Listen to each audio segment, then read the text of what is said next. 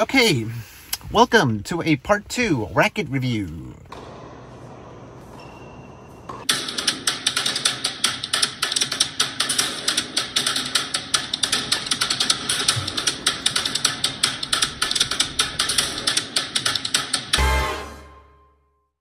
And then after that, we have my second racket I use. This is called the head racket. This is what Novak Djokovic uses. You see him a lot. He uses this type of racket. It is really cool.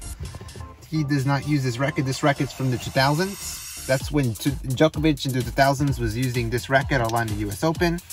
And over here, it's really cool racket. There's this heavy grip. It's lighter than my previous one. This one is lighter. This one is a bit heavier than this one over here. So I like it. That's my backup racket in case the strings break, because the strings sometimes break right here between the middle.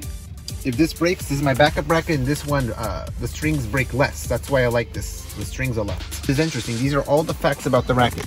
Here's the head size. It's 30 centimeters squared. The beam is this thing over here. That's 21 millimeters.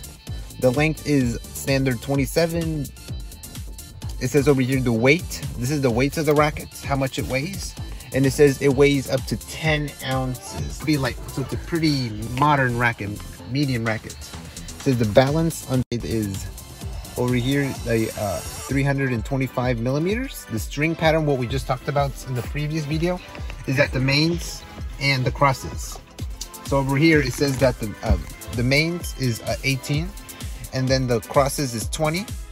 And then the recreational string tension, that is what I use. This one is 62. This one is 57 plus.